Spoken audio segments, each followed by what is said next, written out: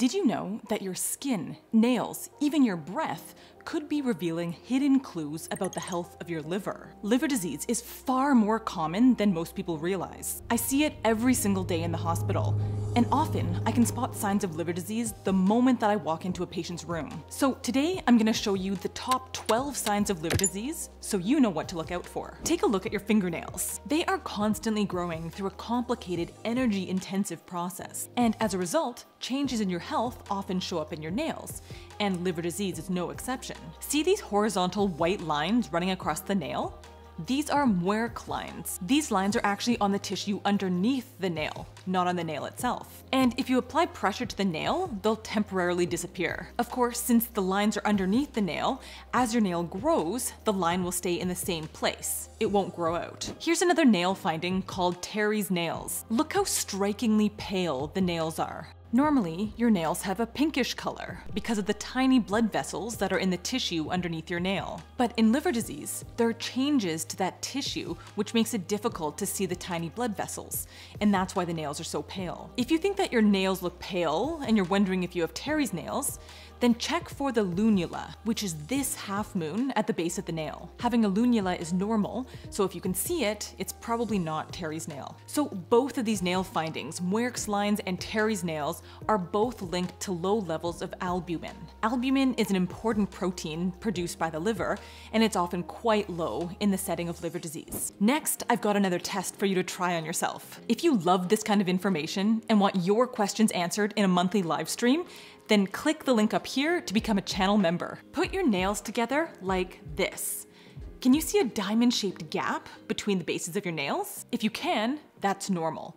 But if you can't, and your nails look like this, it's called clubbing. And clubbing is caused by the proliferation of connective tissue between the nail and the finger bone, which makes it thicker than normal. While it can be genetic, if I see clubbing of the nails, I'm hunting for issues with the heart, lungs, or liver. I want you to take a look at this woman's belly. Your first thought might be that she's pregnant, but this is actually a very distended abdomen filled with fluid. This is called ascites. Shockingly, the abdomen can stretch and fill with upwards of 15 liters of fluid. So where exactly does this fluid come from? To understand this, you need to know about the portal vein. Basically, when you eat something, your small bowel absorbs what it can into your bloodstream, and all the blood from your digestive tract gets routed through the liver to protect your body from any dangerous substances that may have been absorbed through your intestines. The trouble is, as liver disease progresses, the liver becomes scarred and stiff, and that scar tissue starts to block the blood vessels going through the liver, making it harder for blood to flow through the portal vein. Think of it like pinching off a garden hose. It leads to increased pressure upstream in the portal vein, which we call portal hypertension. And because of all this extra pressure, a huge amount of fluid can leak through the walls of the portal vein and into the abdominal cavity. That's what causes ascites to build up. As you can imagine, this can be really uncomfortable for someone, and it can also make it difficult for them to breathe as the fluid pushes up on the diaphragm. So I'll often do a procedure called a paracentesis. This is where I put a large needle into the abdominal cavity and drain out that excess fluid. Here's a video of me in residency right after I completed a paracentesis. All those jugs are filled with liters of fluid that I drained out of a patient's abdomen, and you can just imagine how much better that patient felt. But portal hypertension doesn't just cause fluid buildup in the abdomen.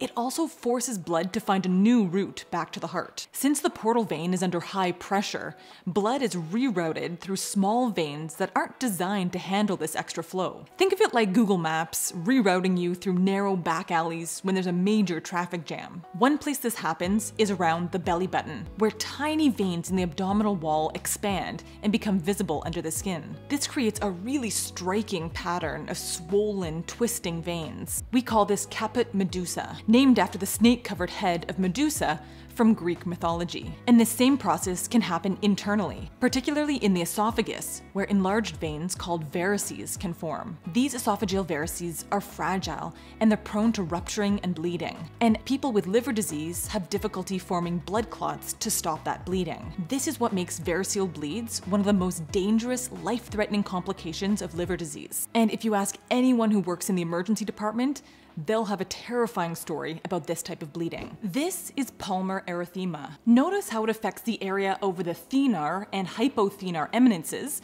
and spares the center of the palm. This can be caused by liver disease, but it can also be seen in pregnancy. So what do these two things have in common?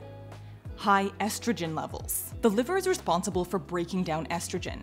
And when it's not working properly, estrogen builds up in the body. One of the effects that estrogen has on the body is causing blood vessels to dilate or get wider. High estrogen levels can also cause little blood vessels in the skin to dilate, so they look like this, sort of a spider-like shape, which is how they got their name, spider nevi. A really cool thing about spider nevi is that if you apply pressure to the skin, you can push the blood out of the vessels and they'll temporarily disappear. Now, having one or two of these can be perfectly normal. But if you have 3 or more spider nevi, then your estrogen levels are probably on the high side. And if you're not pregnant, it would make me start to wonder about liver disease. Liver disease also leads to muscle wasting, but this can sometimes be subtle and difficult to spot. A good place to check is the palm of the hand because the muscles are small and close to the surface. Another good place where I check for muscle wasting is around the temples. So why does this happen? Well, the liver is responsible for processing nutrients, making proteins, and storing energy. But when it's damaged, the body starts breaking down muscle for fuel instead. There's one more thing to look at in the palm before we move on. See the puckering of the skin in this picture? And notice how this person's fingers are curled in and unable to fully extend. This is called Dupuytren's contracture. It's a condition where the fascia in the palm thickens and tightens over time, which leads to progressive finger contractures, especially in the 4th and 5th digits. There can be many causes, including a strong genetic link. It's actually quite common in people of Northern European descent,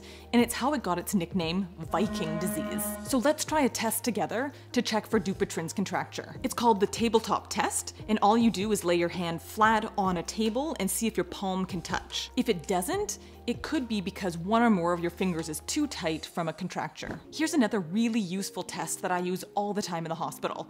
And it's easy to do yourself. Hold your arms out straight while extending your wrists and fingers. For most of us, that's probably pretty easy, right? But in liver disease, patients can develop an involuntary flapping hand tremor called Ascites. Here's an example of this in a middle-aged woman with advanced liver disease. And the reason behind this flapping movement demonstrates an interesting link between the liver and the brain. As you know, the liver is responsible for clearing out toxins from our body. And not just toxins that we ingest, like alcohol, but also toxins that come about from normal cellular function. One of those toxins is ammonia, which is produced from the breakdown of protein. Normally, our liver can just clear that away.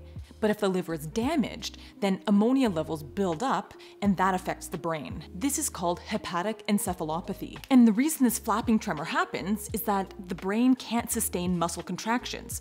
So it's like the brain sort of forgets, and then when it remembers, it starts contracting muscles again, and that causes this flapping movement. But hepatic encephalopathy can be far more serious than just a tremor. I remember one time I was assessing a patient who had come into the emergency department after his friend had found him unresponsive. Fortunately, his vital signs were stable, his blood sugar was normal, and there were no other signs of critical illness. So I did a really hard sternal rub to try to cause a little bit of pain and wake him up, but still no response. During the examination, I couldn't help but notice a really distinct, musty, sweet smell on his breath. I recognized that smell instantly. It's called fetor hepaticus, which is Latin for foul odor of the liver. Basically, it's caused by toxins like dimethyl sulfide that build up in the blood and then get breathed out with carbon dioxide. So I ordered stat blood work, which showed a very high ammonia level. And it turned out that this patient hadn't had a bowel movement in 3 days. So what?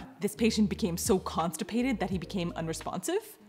In a way, yes. You see, bacteria in our intestines break down proteins and produce ammonia, which then gets absorbed into our bloodstream. Unfortunately, without regular bowel movements, there was an overgrowth of ammonia-producing bacteria in his colon. And because this patient had liver disease, he wasn't able to clear the ammonia from his body, so it built up and poisoned his brain. Fortunately, it's reversible. And interestingly, the treatment also has to do with the gut. We give a specific laxative called lactulose, which gets things moving, and it also converts ammonia into ammonium, which doesn't get absorbed into the bloodstream as easily. It's amazing to see how a laxative can clear somebody's mind and even have them wake up from an unresponsive state. Now, let's look at that video of Ascites one more time. Do you notice how her skin looks a little bit yellow? This is called jaundice. Basically, your liver is responsible for processing and eliminating bilirubin, a yellow substance produced when red blood cells break down. But when the liver isn't working properly, bilirubin can build up in the blood. And if levels get high enough, it can be quite dramatic, even changing the color of your urine to a dark yellow or a brown tea color. And this isn't the only cause of tea-colored urine. I made a whole video about what your urine says about your health, so I'll leave a link in the description in case you want to watch that video next. Easy bruising or bleeding is also another concerning sign. Now, I'm sure we've all noticed a bruise once in a while and thought, where did that come from? But if that's happening a lot, or the bruises are really big and taking a long time to go away, that could be a sign of liver disease. Now, your body creates blood clots to stop bleeding. And to make a blood clot, you need clotting factors and platelets. Clotting factors are proteins created by the liver, and in liver disease, those levels decrease. Platelets, on the other hand, are tiny blood cells that clump together to stop bleeding, and they're produced by the bone marrow. The liver comes into play because it makes a hormone called thrombopoietin, which tells the bone marrow to make platelets. And in liver disease, there's less of that hormone, so you end up with fewer platelets. And to make matters worse, the spleen is often enlarged in liver disease, and that can sequester platelets and take them out of circulation. Unfortunately, there's really no cure for liver disease, aside from getting a liver transplant. So prevention is key. I can do a whole video dedicated to this topic, but here it is in a nutshell. The top preventable causes of liver disease include alcohol, so minimize the amount that you're drinking, metabolic syndrome, which is linked to obesity and diabetes. This is probably the most common cause of liver disease that I see in the hospital these days. And the key to prevention is maintaining a healthy weight. And then there's chronic viral hepatitis, so that's hepatitis B and C. We have a vaccine against Hep B, so I highly recommend you get that. And about 10 years ago, a cure for Hep C was developed, which has been game-changing. So hopefully that will no longer be a significant cause of liver disease in the future. If you enjoy learning about signs of disease that you can see for yourself, then check out this video next to find out what your hands say about your health. Stay curious, stay healthy, and I'll see you in the next video. So, bye for now.